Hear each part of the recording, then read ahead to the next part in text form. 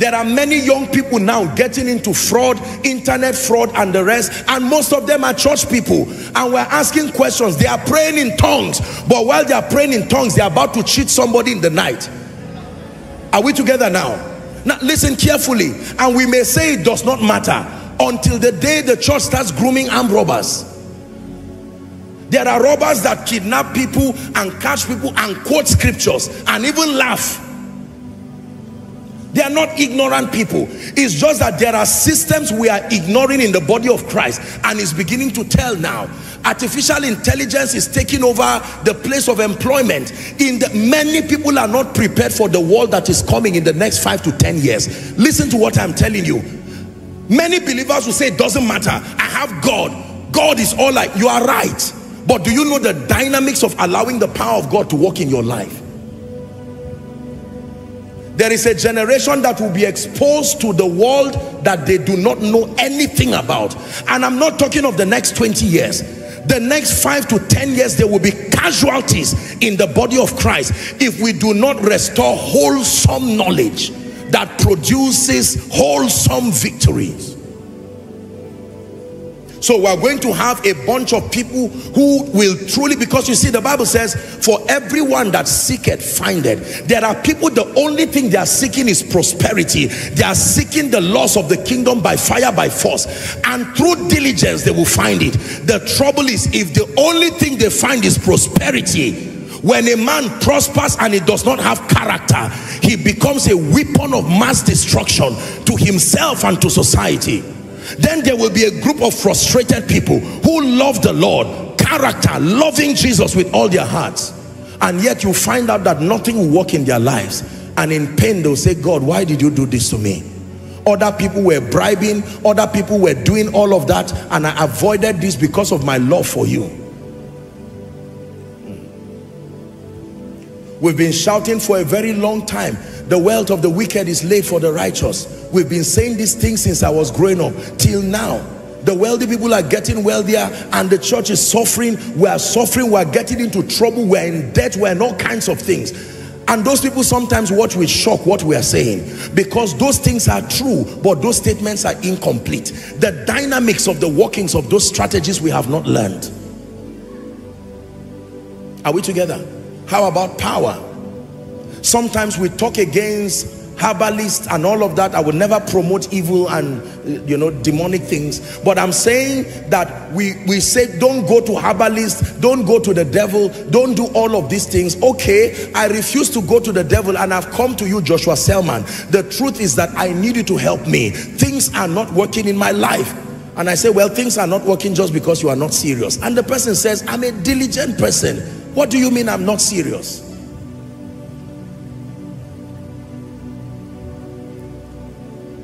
As elaborate what I'm saying is, this is speaking to the pain of many of you seated looking at me right now.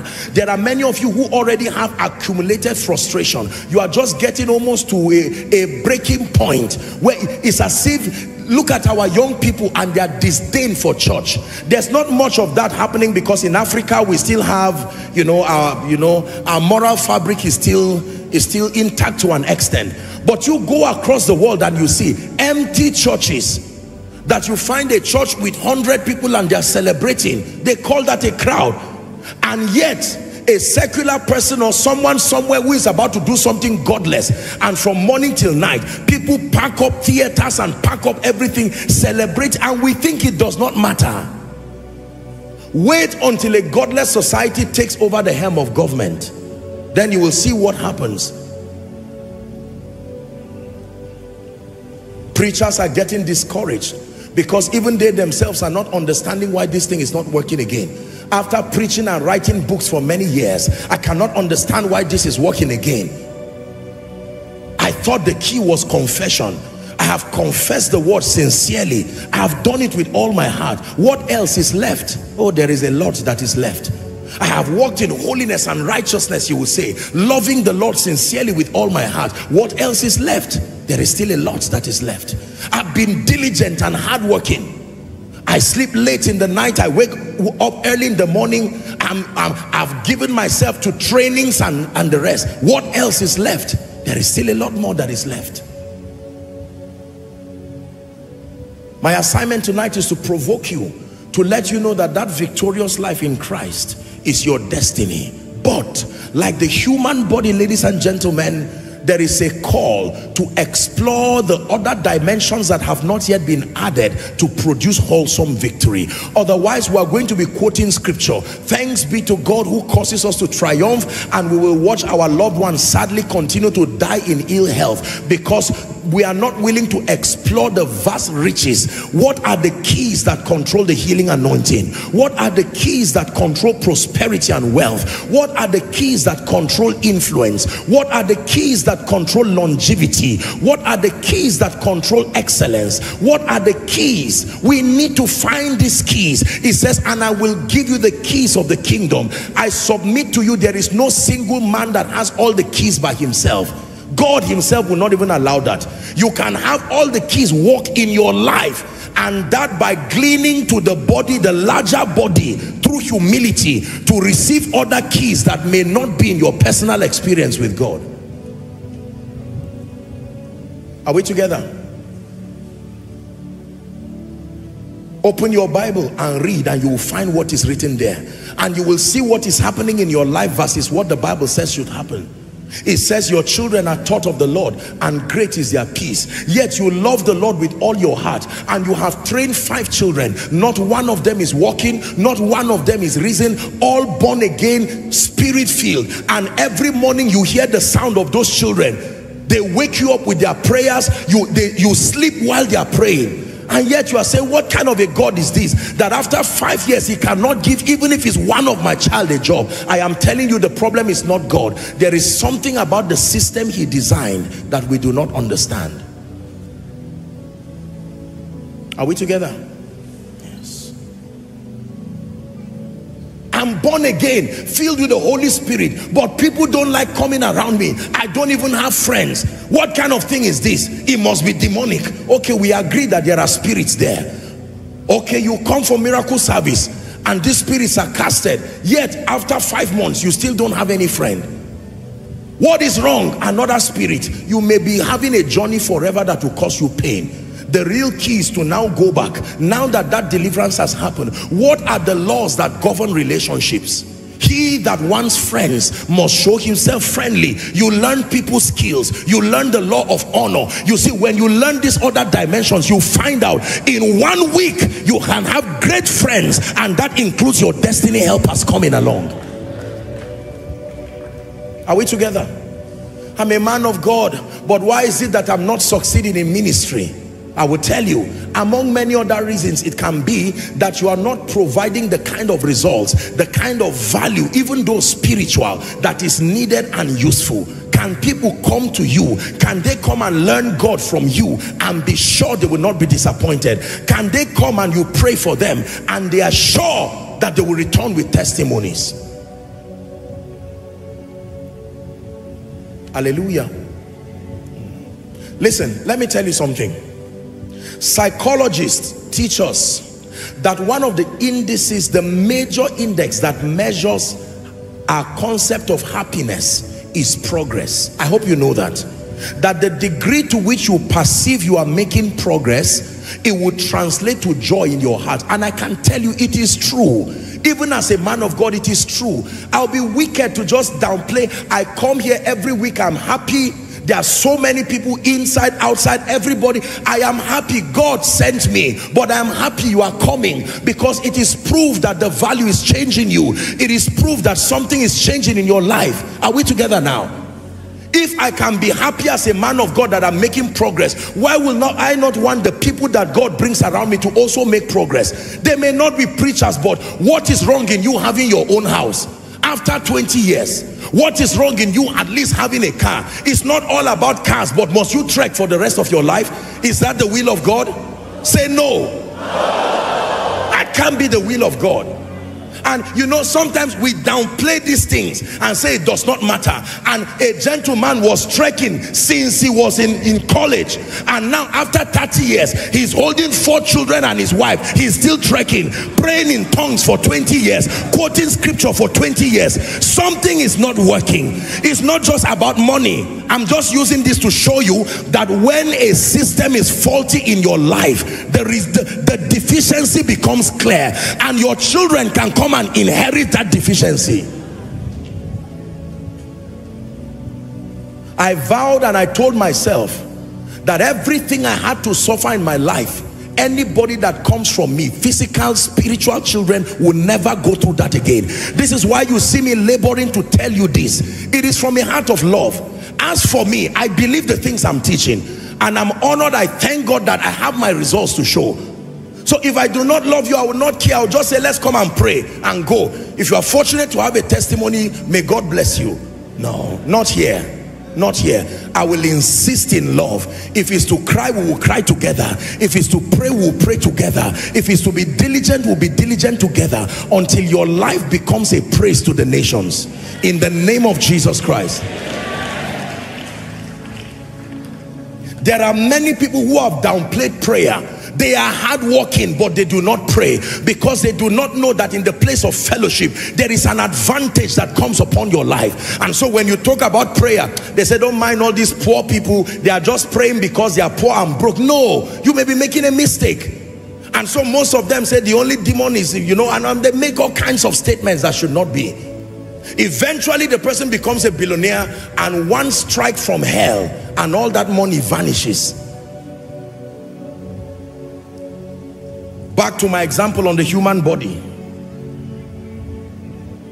I mentioned 9 systems that I want you to pay attention to, because I truly believe, and if you are to be honest with yourself, it's possible that one or more systems may be found wanting, even if it has not gone to a point, it has not packed up, maybe it's declining. You know how doctors can warn people and say, look, I checked your sugar level, it's not yet so bad, but be careful, because you are having is going down. Or you understand that? That's what God is doing to some of us.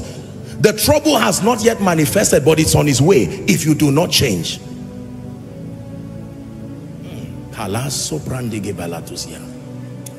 Shadi grande berekosiata, embratus kebrasha franda kapalakosiata, grandoga baranzo seleke prende kebariata. Write this down. The believer's victory, please write this down. The believer's victory will only be made manifest by understanding and engaging the various systems of the kingdom.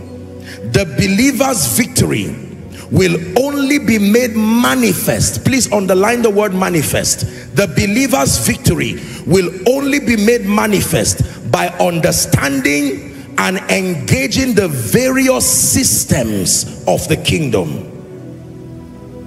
What are the systems of the kingdom?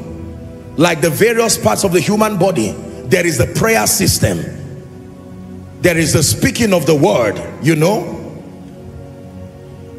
there's the place for mental transformation, there's the place for character and moral excellence, there's the place for diligence. I like to use the word diligence instead of hard work.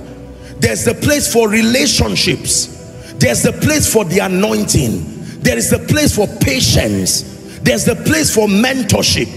These are the various systems that are responsible. Maybe I should run through a few of them again. There's the prayer system, designed to help men make contact with God. I have taught you, listen to my teachings on prayer, the assignments of prayer in the life of the believer. How about the place of the word? Confessing the word, studying the word. Make reference to my teaching, equipping the saints. I preach it in Zaria. It's on our global page. Mental transformation. There are many believers who do not subscribe for mental transformation. They love God, they pray, they fast, but their understanding is so barren and unfruitful. It cannot purchase anything notable because of a level of mental bankruptcy. And I'm not just talking from an academic standpoint. Enlightenment, understanding how life works. The Bible says to be wise as a serpent and to be gentle as doves. It said, I send you as sheep among wolves. So be wise as a serpent. Why would God recommend a serpent when it has to do with having the wisdom of living in the cosmos? Mental transformation. Then there is a place of character. Then there is a place of diligence. There are people who pray and fast and study scripture, rightly so, but they never study the materials that lead to their excelling in their field of endeavor. The Bible gives you a holistic viewpoint of life, but as far as becoming excellent and gaining mastery is concerned, you have to be able to lay hold the area where God has called you into. If you're a career person, you must be excellent. You are a medical person, be excellent. Listen, there are two people who the Bible commended their prayer lives in the Bible. I don't want to take the time to teach on that, but just to teach you a very powerful lesson. One of them is Elijah. Elijah was even referred to in the book of James as a template to help us pray. But another person was Daniel. The difference between the two is Daniel did not just pray alone. Daniel was commended not just for his prayer life. Daniel was commended for the spirit of excellence and intelligence. And notice that of two of them, when we remember the one who had a systemic impact, we remember Daniel. They both prayed, but in addition, Daniel was intelligent. He was flawless. At least we know Elijah was an angry man. Because there are certain things about administration and leadership, if he learned, he would have added to his prayer life and made him a better presentation of God's ambassador. And this was what Daniel understood by books. You never see Elijah in addition to this. He called down fire, yes, I agree. He judged the prophets of Baal, but he ran away. He ran away. You remember when he ran away? You never see Daniel running away, because he was preserved by wisdom. Even in a strange and a foreign land, there were other things he had that stabilized him. His prayer was exceptional. He dealt with the spirits of the Medes and the Persians, but my goodness, they sought for an occasion to mock God and they did not find any. He was flawless. Unbelievers testified that he had the spirit of the gods there. Can they say that about you in office? Or the only thing they'll say is that you pray and you fast. You are the poorest in terms of your job. And you are saying, Apostle, you have to pray for me. I want to become the CEO. I love you, but I love the company too. Should it go down just because? Do you get what I'm teaching you now? Listen, I thank God I study and I pray. But let me tell you sincerely, and I will not lie to you, there is a dimension of understanding that only books will give you.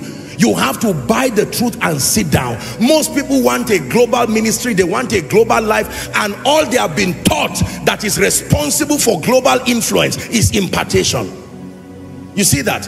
Impartation is a system in the kingdom, but the value of impartation is that it comes upon a mind that has been transformed through knowledge, transformed through discipline.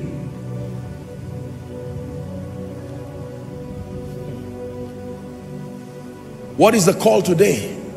God is calling us to a life of excellence, calling us to a life of victory.